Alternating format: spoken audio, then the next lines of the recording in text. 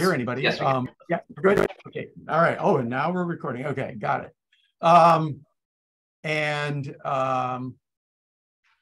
So my co-author is Ananda Martin-Coy, who is currently employed at the Census Bureau, and a PhD candidate here at NYU. In the fall, she'll be an assistant professor of sociology and demography at Brown. And we're collaborating on this, and it builds on a paper she published in ASR in December of 2021, and I hope some of you have had occasion to see it. And this is a follow-on paper based on that. So for far too long, sociologists asked if higher education paid off. Fortunately, that has pretty much been resolved in the positive. That is to say that nearly all the research on the U.S. labor market finds that education leads to higher earnings, but not to the same degree for everyone.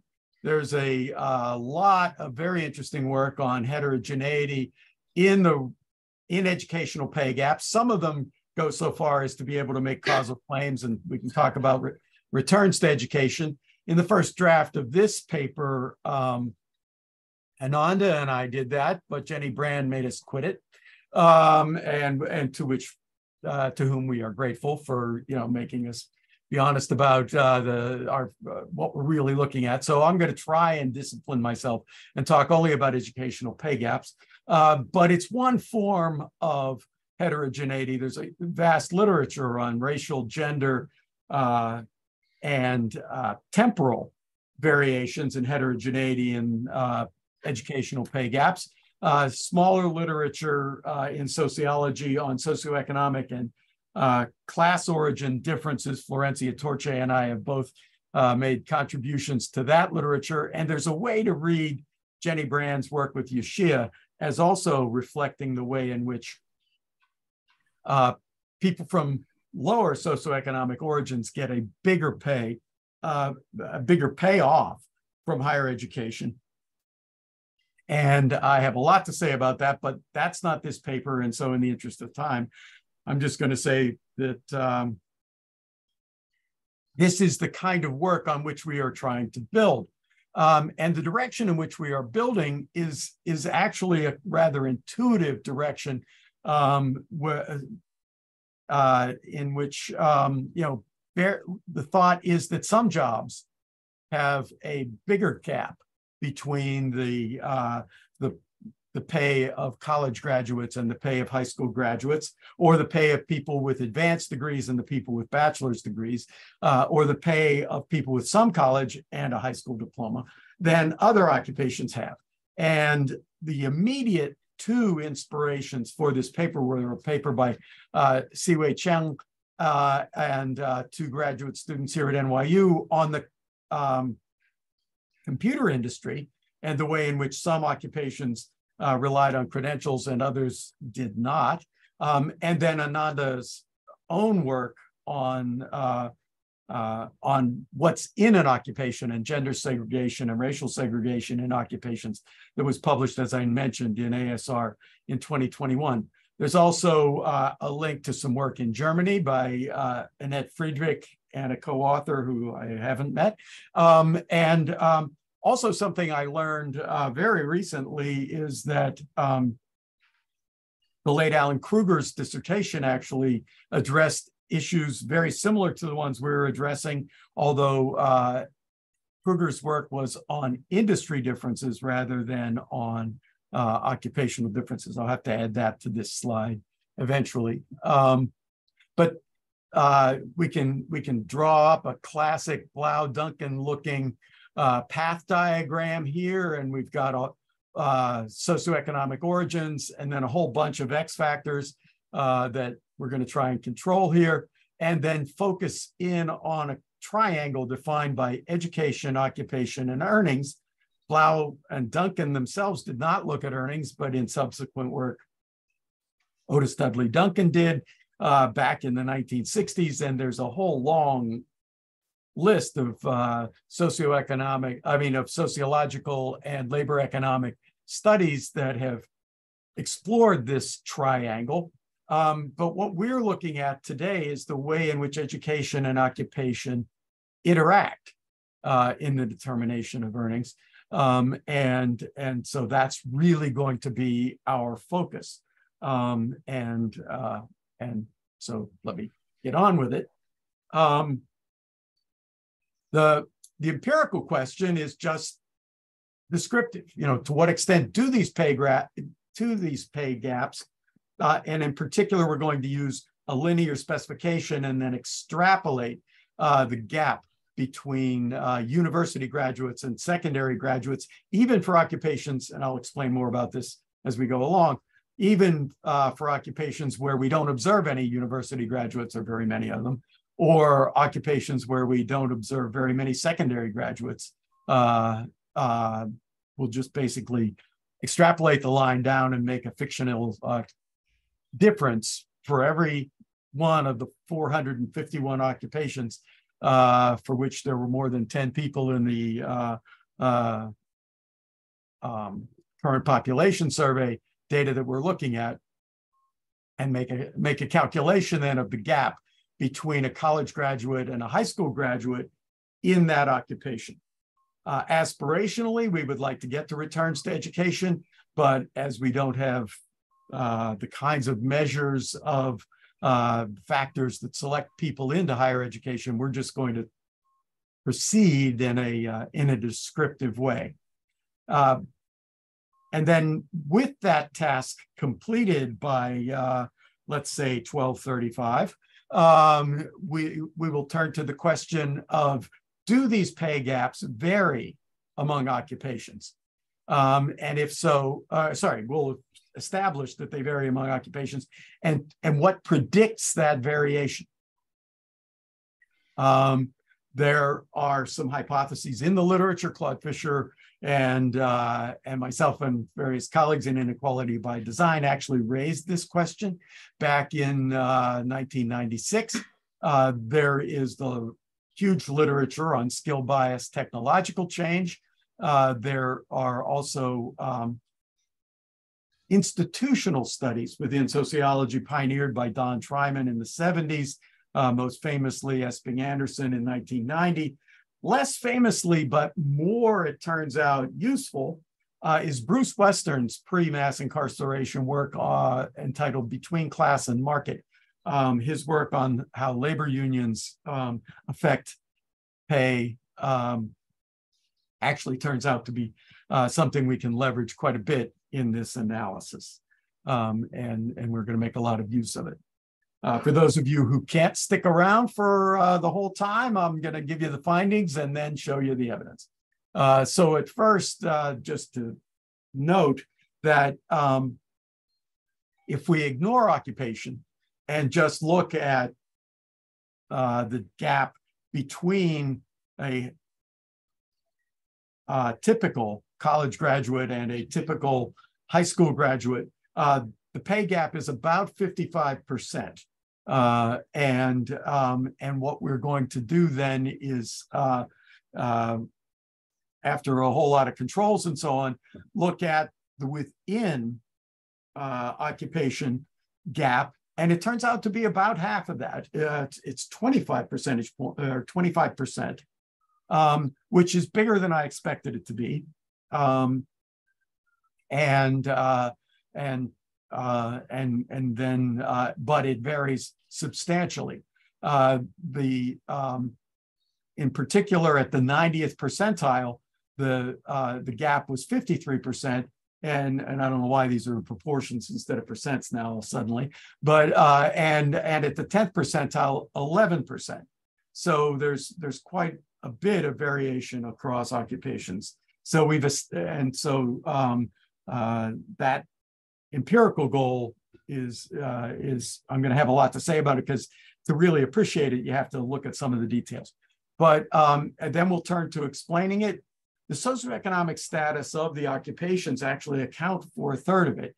Most of the big gaps occur in occupations that have high pay and require a college degree, but not all. And similarly, most of the low return occupations are things like drivers, for which there is low pay and low credentials. But institutional factors also play into this quite a bit. We will eventually see that unions, for example, for the most part, flatten educational differences among workers, except in the educational sector, where we find pretty much the highest pay gaps anywhere. And I'll have more to say about that too. And to our surprise, and we have tried multiple specifications to try and coax something out of these data, but we find absolutely no evidence to support skill-biased technological change. And in fact, in our first specification, the coefficient on SBTC was negative. Okay, so that's where we're going. How are we going to get there? Our model is a hierarchical nested model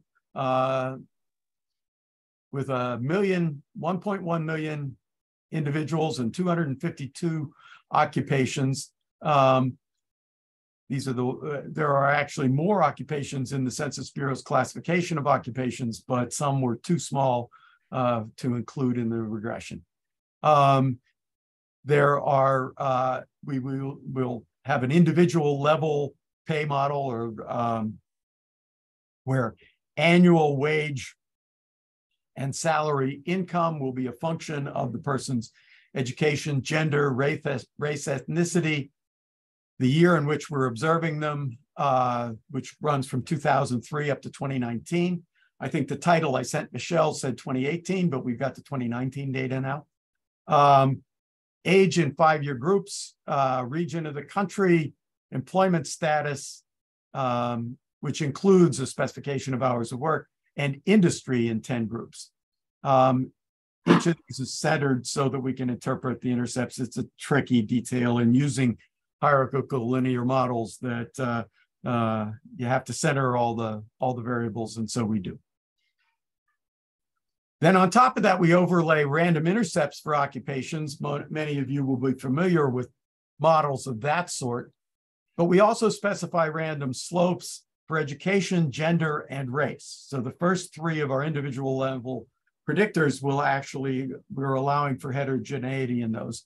For education, that's the main thing we're interested in, but I didn't want to specify a model that didn't have any competition, that didn't take into account the way in which other competing factors might confound anything we would see in a model that had a random slope for education, but all the rest of the slopes were treated as homogeneous. And so there's big literature on gender pay gaps within occupations. So we put in a random term for that, and also a random term for black-white differences, not others, but black-white differences in pay. Now, we could, in fact, do this entire analysis with just dummy variables for the 452 occupations and then interact all that. The point of using the hierarchical linear model is to basically shrink use a post-first estimation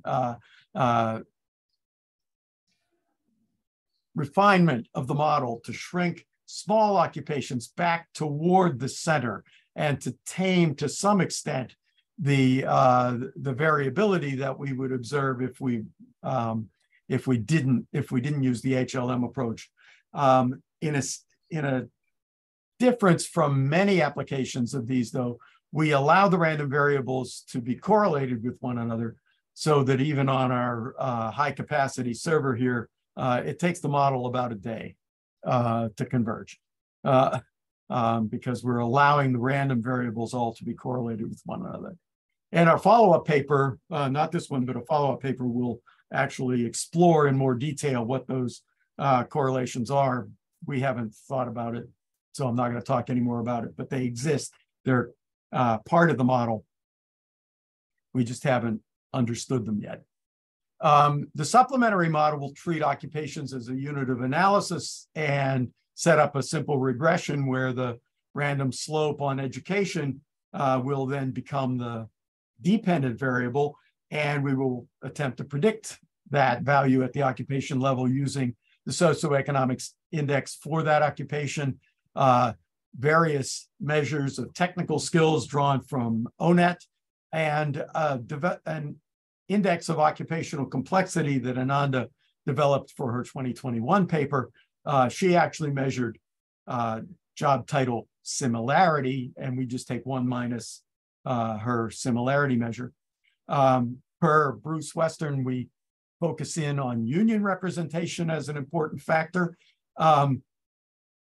We also isolate, based on descriptive analysis, the education and childcare sector and drivers, people who drive trucks, taxis, et cetera.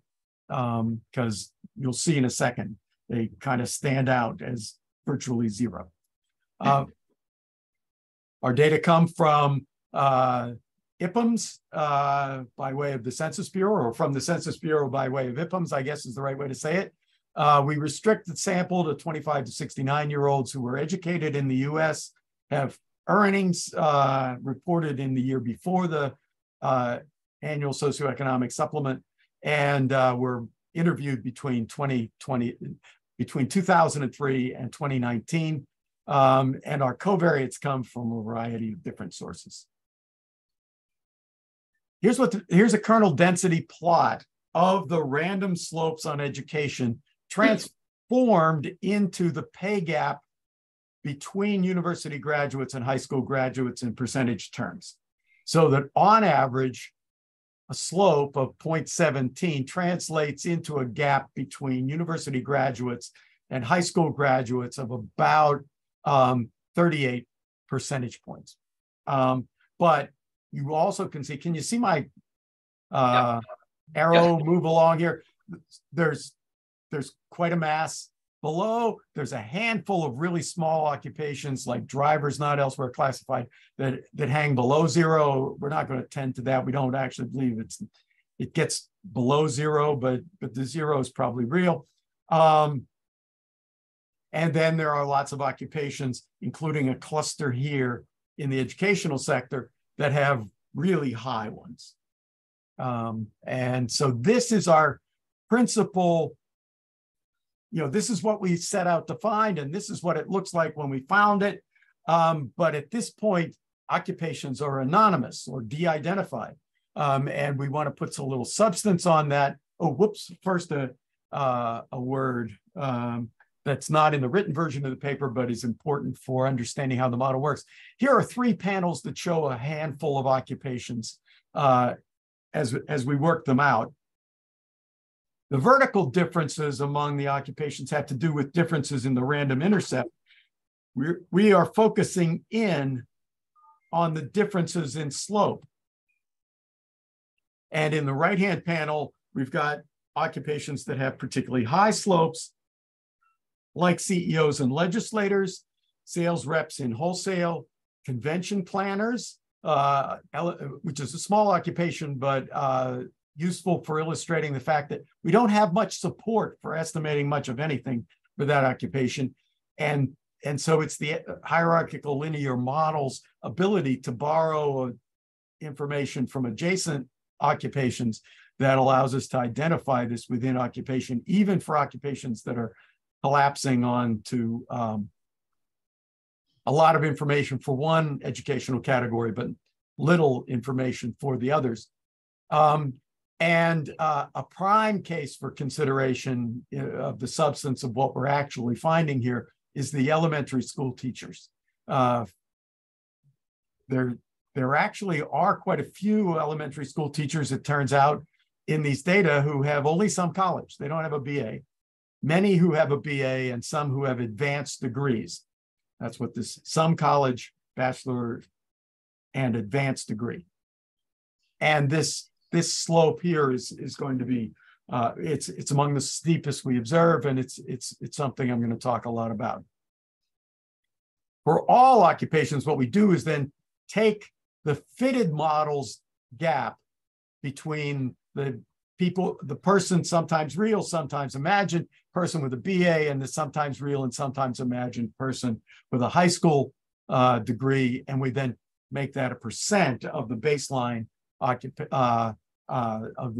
income, and make then the percentage difference between the college graduate and the high school graduate in their pay, even for occupations that are clustered above high school, like elementary school teacher, or below high school, like retail salespersons. We're going to have a focus. We're using the linearity of the model to give us a number for absolutely all of them. Over here in the low category is one more occupation worth attending to. Physicians and surgeons all have advanced degrees except for measurement error.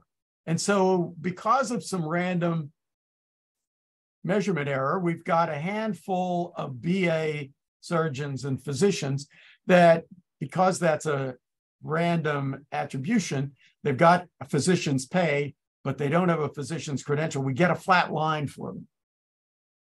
And this caused a bit of a problem. There's like a dozen or 14 such occupations in the whole analysis.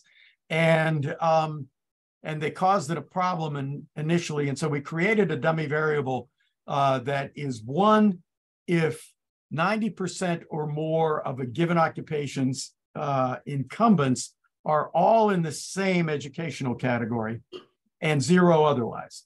And so it basically fits those folks independent of the rest of the data. We didn't throw them out. We just gave them all one average amount by which they're distorting the data. I'm not going to report that coefficient in the charts that you'll see, but they're in the background of all the models that I'll present. Okay. Are there questions then on the model? People understand what we're doing? It's a hierarchical linear model at the occupation level, random slopes that look like this, either steep or shallow or average. And then we're making a hypothetical calculation for every occupation of the gap between the college graduate and the high school graduate. And in fact, the linear model has a kink in it here, is because the gap here is bigger than 1 because of a sheepskin effect that we estimated. Mike, I have a question. Sure, Leora. I wrote into the chat, but I'll try asking it. Yeah, it's better to ask. I'm not looking at the chat. I can't even see that there is chat. Right. So the fact that you include young adults, like the 25 to 29-year-old, for example, like they're still going to get more, some of them will get more education and they will get more experience. And I'm wondering, do those things, I don't know, sort of vary such that they're going to affect how you interpret the gaps? Yeah, like so as you might imagine, we've got 40 different flavors of this model where we throw out people. In this specification, we've thrown out people who have zero earnings. We also, in some specifications, throw out people who have just a couple $1,000s of earnings, and we vary that slightly. We also have moved the pay gap up, the age cutoff up from 25 to 30 and even as high as 35. I actually prefer this one because of the selection that goes into not starting a career until you're 30 or 35. I know present company includes a lot of folks who are in that universe, but and certainly that's the case for some of the most credentialed occupations in the data set. But it's not the reason why the physician, for example, comes across with a slope of 0. It is the other thing, which is that the variation in education among physicians is noise. It's random coding error. And so various specifications give us roughly the same results. And among the variations that we've considered, I still like to stick with the literature's standard cutoff of 25. Hearing very clearly what you said, I've even said exactly that to other presenters over the years.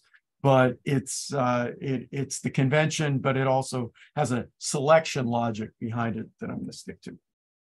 Okay, thank you. Yeah. Mike, can I ask quickly, do many people have more than one job, or how does that factor in? If they do, we don't know. So the ASEC asks about if a person says, mentions more than one job to the interviewer, or if they're filling it out online, they don't have the option of entering more than one. But the interviewer is instructed to say, no, we're interested in your main job, your principal job. Well, I actually have, 5 that I have to patch together to make it. Well, pick one, please, and tell me about it, is literally what happens in the interview. So we know about one, the one that the respondent wanted to talk about. So on the screen now, you can see the top end, the 20 biggest pay differences. There are a couple of very small occupations we didn't include here. So we had they have to be medium size or bigger occupations in order to be here. And I've put in a kind of orangish color the ones in the education field, because they're a really important subset here. So all the teachers, post-secondary, secondary, pre-K, elementary, special ed, and education administrators all end up at the very high end of our estimates of the pay. And there's an actual, an ethnographer could find this by spending some time at high school or let's say school board meetings, listening to discussions of teachers' pay, because over and over again across the country, teachers' unions have negotiated for them a pay bump every time they get another credential. Most states require teachers to go back for recertification every 3 to 5 years. That often entails enrolling in master's level classes at a school of education near them. And for that, they receive college credit, and eventually they receive a master's degree.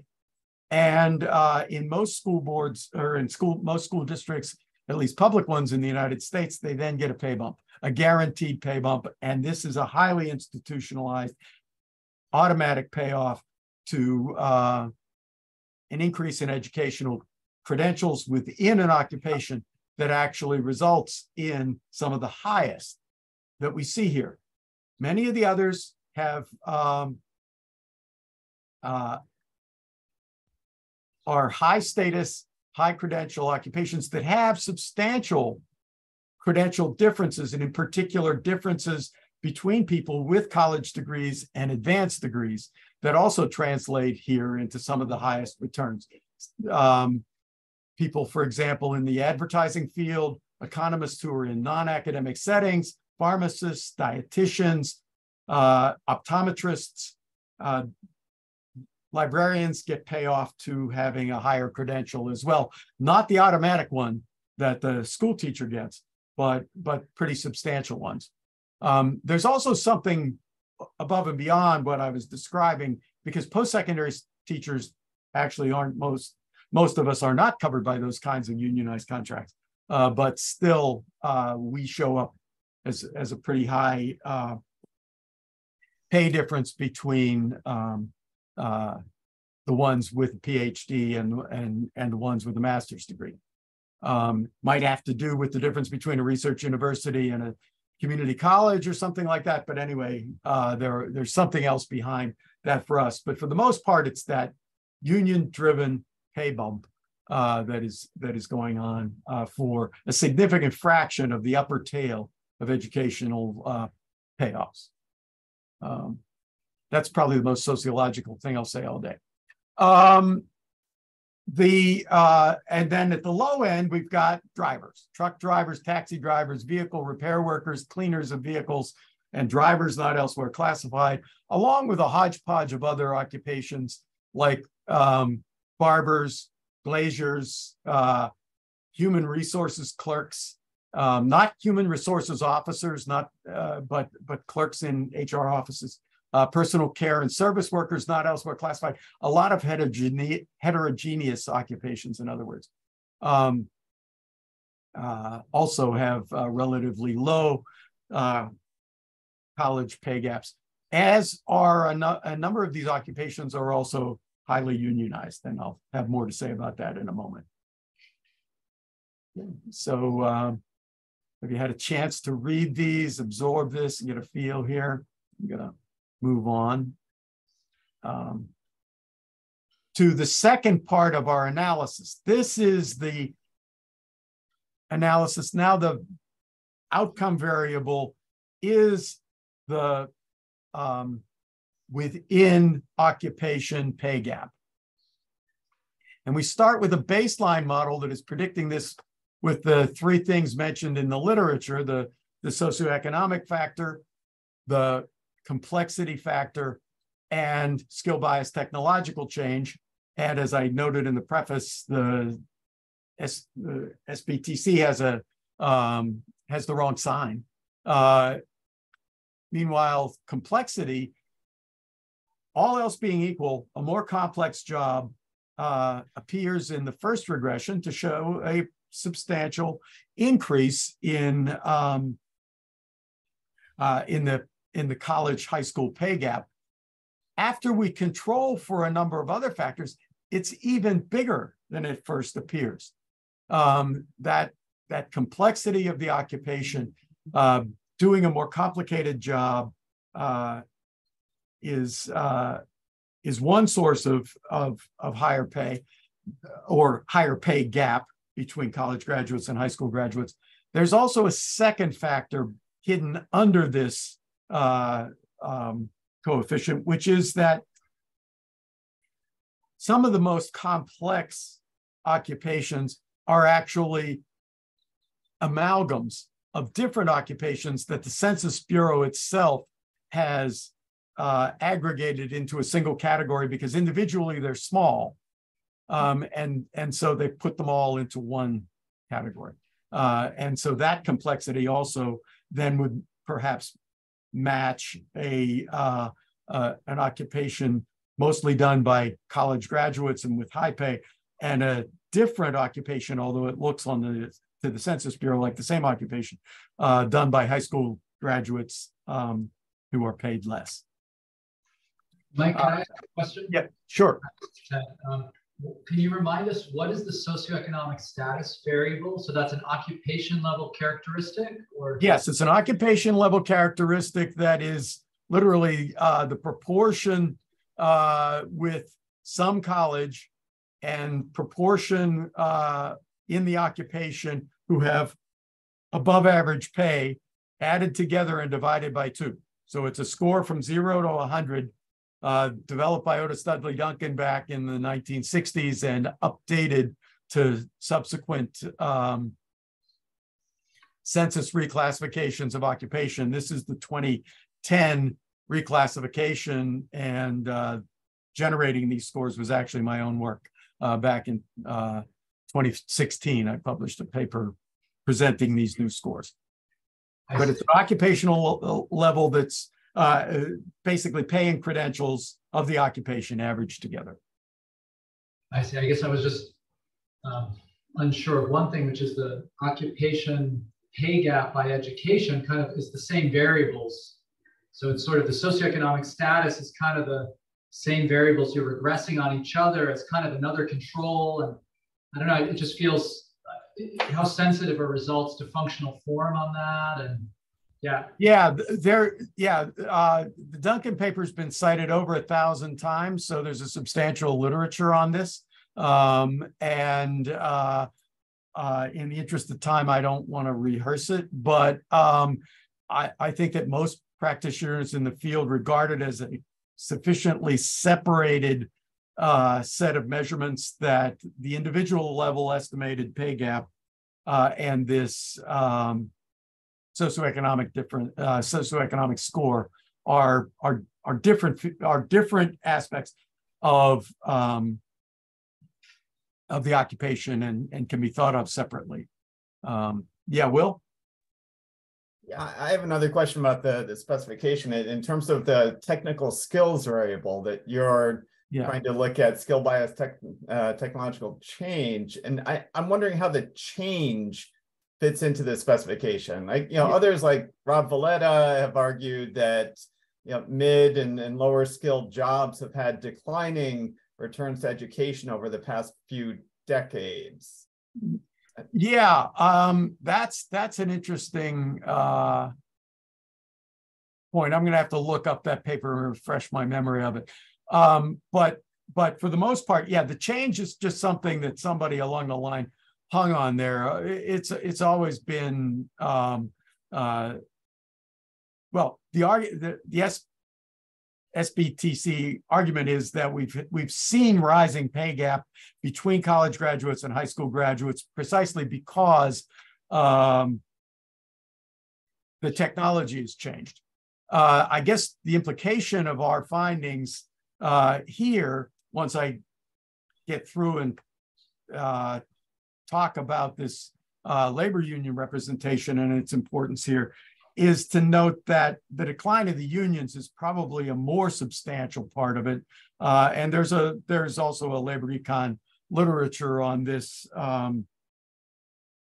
number of folks have made this argument over the last 15 years that we focus on the new, the technology, but actually the demise of the unions has probably had more to do with rising gaps than the technology, and ours is a contribution to that debate on the side of the institutional point of view as opposed to the technological point of view. Yeah, and I just love to see this for different time periods, even within your 20 years. If you could look at this for the first few years and then estimate the model again for the most. Oh, yeah. That's a great idea. Yeah.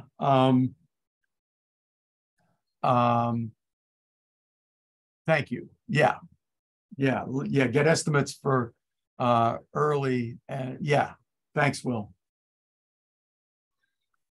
To focus in and to say out loud what I've pointed at, the union factor is quite substantial. On average, unions across the board, unions are reducing educational pay gaps because what unions typically argue for is a preference of seniority over pay, over credentials in the setting of pay within occupations. And so for the most part, highly unionized occupations, more unionized. There are very few highly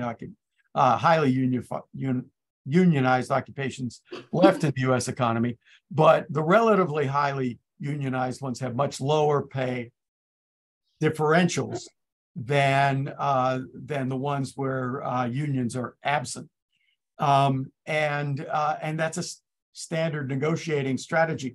And we can actually tease out a second part there. This is probably our estimate here includes that educational sector where in fact unions have negotiated the opposite, a guaranteed payoff to credentials for teachers. And so when we pull that sector out and let it take its value, our estimate for the rest of the economy is that unions reduce educational pay gaps by about a quarter. And it's a pretty substantial slowdown of what is an economy-wide trend, and it would be one way in which increased unionization, were it to ever occur, might in fact reduce the degree of educational pay gaps within specific occupations. This is once again not economy-wide. This is within occupations, but outside the educational sector, it's a pretty substantial, and we were quite impressed by the magnitude of this effect. To help, for those who are comfortable with tables, this is the definitive set of results. I rendered it, dropping one of the models, rendered it in a graphical form here. These are exactly the same coefficients, and their standard error is just lined up, with the dot plot to help you see this. And I also like staring at this, this chart, and this is where I'll end. Here we look at the socioeconomic index arrayed along the x-axis and our within occupation pay differences. This isn't the pay differences, this is the slopes, the within occupation slopes. And the size of the circle is proportional to the size of the occupation. And then I've pulled out and labeled some of the biggest positive and negative residuals. You know, we've got our famous physicians and surgeons example there, and our elementary teachers there, but some others to look at. The stock sales agents stood out before, and the pharmacists stood out before, but even in the low end, there were positive residuals, like packaging machine operators, for example. I don't know much about that occupation, but it had a big residual. And there are a collection of negative residuals for occupations that have technician in the title. So engineering technicians, diagnostic technicians, network and IT administrators, and then helping occupations like dental hygienists and so on, that relative to the socioeconomic standing of the occupation have a surprisingly low educational pay gap. And these are, with the exception of the postal service clerks and mail carriers, occupations that are big residuals in our between occupation regression that we were just looking at. So if we take the residuals from this one and look at these residuals, they're pretty much the same ones, although unionization does do a nice job of capturing this big negative residual for postal service workers. With that, I can go back to the conclusions, but I actually think this is probably a better slide to leave on the screen, and then I can take questions. I think it's time for me to be quiet and take a few more questions, although I appreciate Will and Leora jumping in already with questions. Yeah. Thanks. Anyone in the room have a question? We have a question. Oh, Jen. Mike, thanks tons. You said you got gender adjusted in all of this. Do you want to say any more about gender stratification here?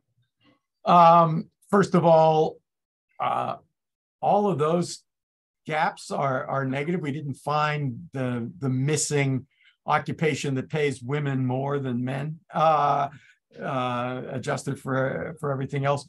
But we don't have yet a very good, or any, frankly, model of the between occupation differences in the gender gap. Ananda has a paper on differences in exactly what men and women are doing within the occupations that she's workshopping in our inequality workshop this week, and will present at ASA this summer. Hopefully that will shed some light on it and make us, give us some more measures at the occupation level that we can use to help predict the gender gap within the occupation, net of the educational pay gap and net of the racial pay gaps. But at this point, we haven't gotten there. That's the next paper. We want to get this paper finished and under review, and then we're going to move to the next one.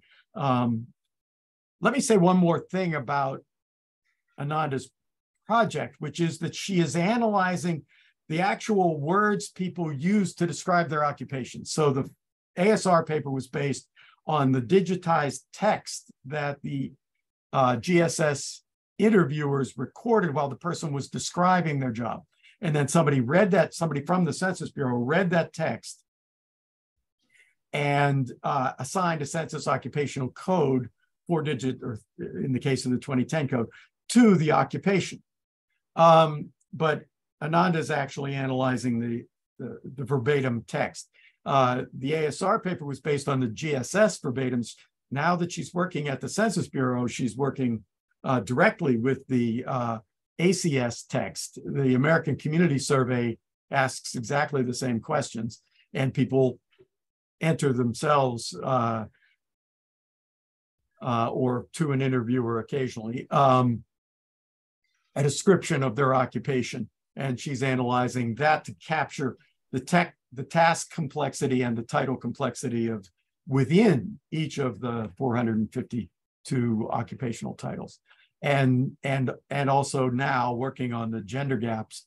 You know, the way in which women describe their jobs is substantially different than men who end up with the same 4-digit code. There are also instances of men and women using the same text, but because they have a different job title, they end up in a different census code. And some pretty much describe the same set of tasks, but somehow the men and the women end up classified differently. And so she'll have more to say about that as this project, as her project evolves. That's the point of intersection between hers and mine. And I think that, our next paper is going to be one where we develop the same kind of prediction equation for the other two random slopes, both the racial and gender ones. But thanks for that, Jenna. But unfortunately, no, this is Honestly, up in the project. I don't have it. Maybe I'll come back next April with another. Yeah. Thanks very much for this interesting talk. So I had a question about geography. I may have just missed this, but I was thinking, within occupations, I assume higher educated people are more likely to move to urban areas that have higher cost of living and higher corresponding salaries. And I was just wondering how your model is accounting for that, or how you're thinking about that more broadly. I guess there's 2 points of view of that. One is sometimes people move to different places because the pay is higher. And sometimes people get offsetting higher pay because everything else costs more in a given area. I mean, some of the high paying cities have raised their minimum wage more than others. So there's some evidence on the side of the second one. But I think that for the most part, I think to my reading of the literature, most of the support is on the side of the people go to expensive places because they think they can live there because the pay is already higher. I'm not, there are some who say you need a geographically based cost of living index or some kind of CPI equivalent for different cities. I think that, and I'm showing now that I lived in the Bay Area in New York my whole adult life, but there's a reason I didn't stay in Bloomington, and pays part of it, and also what I can do with the money once I am somewhere. Now, introspection isn't always the best guide, but I think the literature backs me up on saying that it's more that the high-paying jobs are in the expensive places than it is that than the other way around. I haven't done anything. The short answer is I haven't done anything about it, but the longer answer is I don't think you should. Great, thanks. Do we have any questions on? We have a question from Ron. Ron, do you want to ask your question? Was that Ron you were Yes. contacting? And do you hear me? Yes. Yes. Yeah. So, Mike, I'm thinking that education is a kind of input for production, and that for the most part, it's easy to observe that input. But in many occupations, maybe most occupations, it's practically impossible to really view an output. And so, okay, you're going to have big educational differentials because the assumption is more education makes you more productive. Right. But some of the occupations will have very readily available outputs. And And it might be that if you could slice the data that way, that might be another variable of interest. If you can observe the output, then you don't need to rely on education so much for determining your compensation. So sales reps, drivers, contractors, maybe, I don't know. There'd be some jobs, occupations like that. Yeah. So that, right, if there are commissions, if there's piecework, if the compensation is not a function of the hours on the time on task, which it is for most occupations, but rather is tied to output. If we could identify those, and I'll bet ONET can identify those for us, how would the model? How does the model look, or could we put output-based compensation into our prediction model and learn something? Yeah, thank you very much.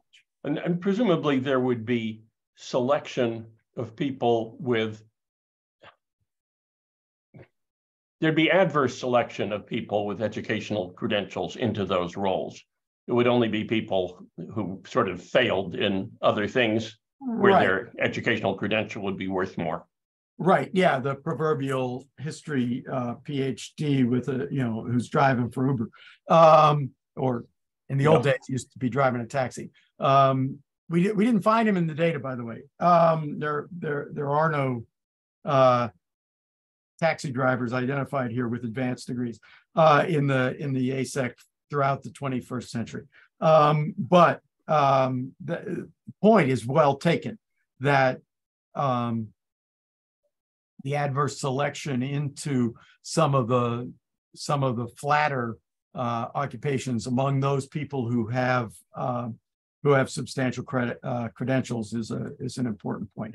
I'll also point out, though, that the random intercept has a correlation with the pay slope of about 0.3. So part of what the SEI regression that I left you with, part of what that's picking up is, I think, that same correlation. So there is something about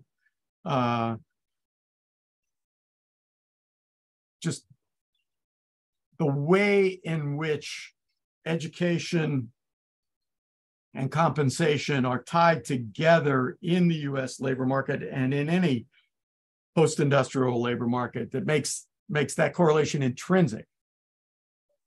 That people go to school a long time, in part because they expect it to pay off, and in part employers pay for those credentials because it takes a long time to learn how to do our job, or to be a pharmacist, or to be a physician or surgeon. And whereas you can probably teach somebody to do filing or some of the less both less remunerated and less pay gradiented occupations probably have a quicker learning curve or a training specification that doesn't involve the kind of training that's involved. Also, Sam Bowles used to argue, and I have to bring this up too. Partly employers, when they search for college graduates, part of what they're hoping for and think they're paying for are the non-cognitive skills that are highly associated with success in educational institutions, like showing up all the time, showing up on time, and focusing on a given task instead of featherbedding, and therefore I think that's also embedded in here, is that part of the payoff to education is the behavioral traits that signals, as well as the human capital of the content of the degree. Yeah. But pulling it out with some sort of commission job, piecework job, et cetera, variable might be a useful next step for us. Thanks, Ron. Thank you. I have time for one more quick question. Okay, great. All right, well then please join me in thanking Mike. Thank you for your wonderful talk. Thanks. Well, thank you all for your attention. Yeah, and for great comments.